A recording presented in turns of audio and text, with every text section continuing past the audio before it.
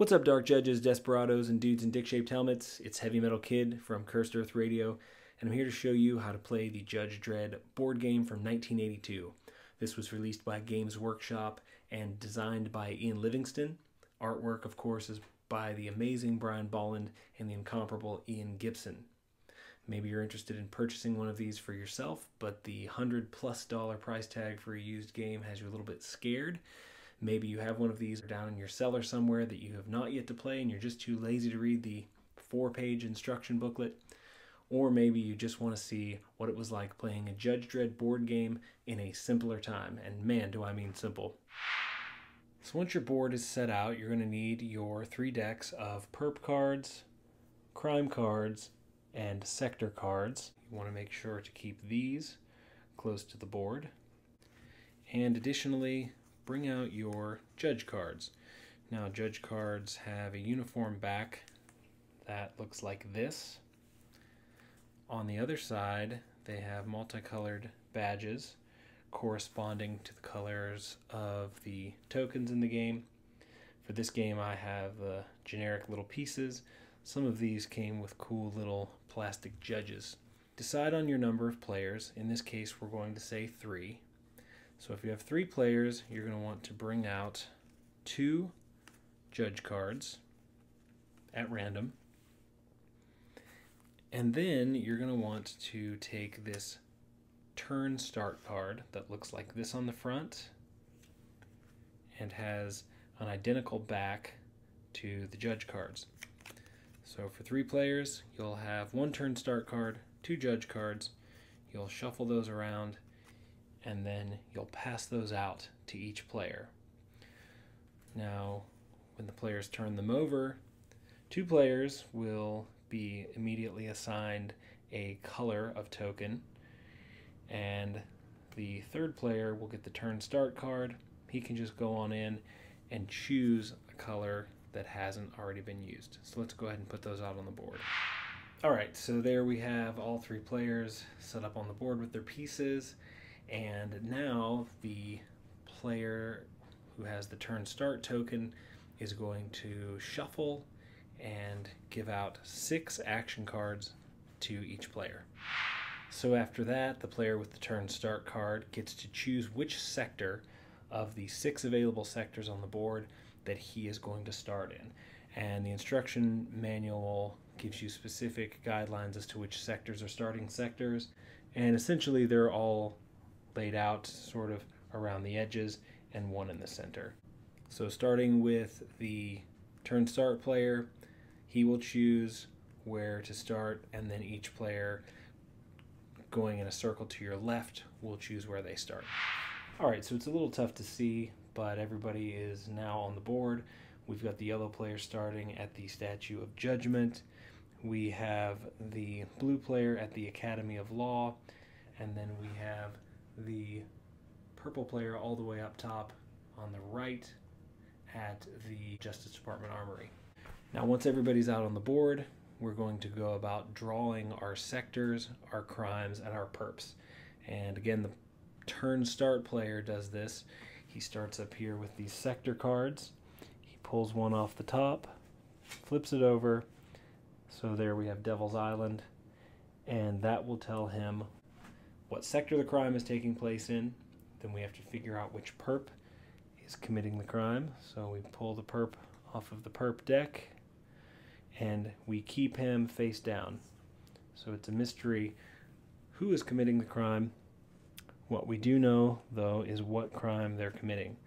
So in this case, the card that I pulled was murder, and that's a pretty high card. So we know that murder has been committed by some unknown perp at Devil's Island. And then you're just going to repeat that process 5 more times across the board. Okay, so you can see we have the crimes, the sectors, and the perps all determined. Before we go any further, I do want to take a step back and talk a little bit more about the action cards, because we're going to be using those coming up here. Action cards look like this on the opposite side. And they basically give you various boons and perks, and a lot of times they will give you an either or sort of decision. So in the case of this Judge Hershey card, basically Hershey's with you and you can add 3 to your combat roll, or you can take the other option, which is she can deal with any new orders from Barney. So a lot of cards have that either or option. One of my favorites here is the Auto Sumps Flab-On card, which you can use on another judge to actually slow them down, or you can use it to boost your own combat roll. And I feel like I really need to showcase the Judge Dredd card, because since Judge Dredd is the most badass lawman in Mega City, whenever he shows up, the perp just gives up without any sort of incident, no combat rolls, nothing like that. Now that we've got all that figured out, we're going to go into the 2 phases of the game. And the phases in this game are very simplistic. You have a movement phase and an arrest or a combat phase. The way the movement phase works is a player can move his piece to any adjacent spot, and you can move 2 times on your turn. Now, adjacency is determined by anything obviously touching your square. If it's something separated by water, then you have to have a bridge, otherwise you're not able to travel there. So a good example here is the intensive care unit, which is this little yellow space here, and that's where you go whenever you are injured. If you're there, you could not move across the river here. You would only be able to move to an adjacent space. And as a matter of fact, when it comes to the intensive care unit, you're only able to move from here to the hospital when you're there. But that's a special case because you're sent there after you're defeated in battle. So let's say that the yellow player on his turn wants to obviously move into this area where there's a crime being committed. It's within his 2 spaces away, so he's able to do that. And immediately when he enters that sector, which, by the way, we have to point out that the crime being committed in that sector has robot smashing, but it has our good friend Walter. So if it were me, I would probably let Walter die. My co-host, Cool Johnny Cool, would absolutely go in and save Walter. So there you go. And we find out when we move there the criminal in question is Rico Dredd. So this number up here is his combat value. He's extremely tough. And additionally, the crime he's committing has a combat value as well. So you have 8 plus 4, which is going to give us 12. So we'll just go ahead and show you what happens in terms of the combat phase since we're here. So currently, Rico Dredd plus this crime equal 12, but they also get a dice roll. So to figure out what the total strength of that crime is going to be, we take that 12, we roll the dice, and we have 15. So for my judge to try and apprehend Rico Dredd, I'm going to have to beat 15. And that's really tough. That's a really tough roll.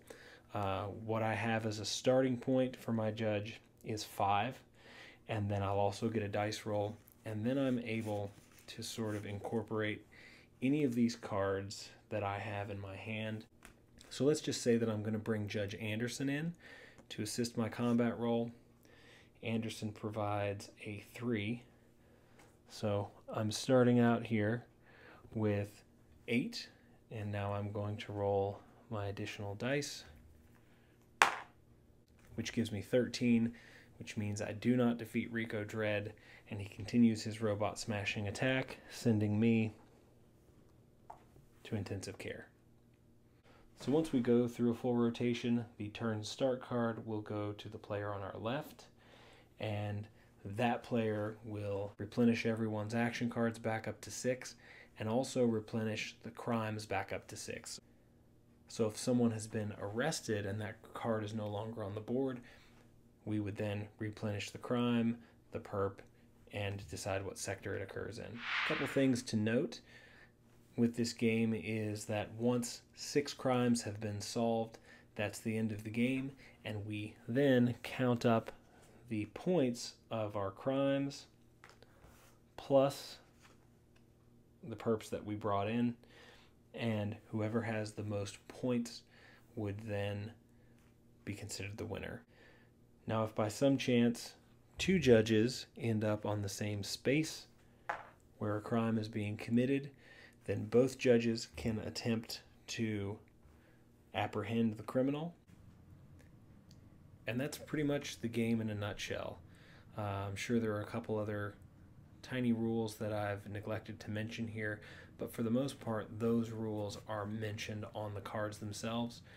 A good example is tip-off cards, where it allows a perp to move from one sector to another. You can do that if you're trying to keep someone away from, maybe you realize that Judge Rico's out there and you want to take him out, so you can move him to keep him away from another judge so you can score those points. There are also med droid cards that allow you to come out of intensive care and go somewhere else on the board.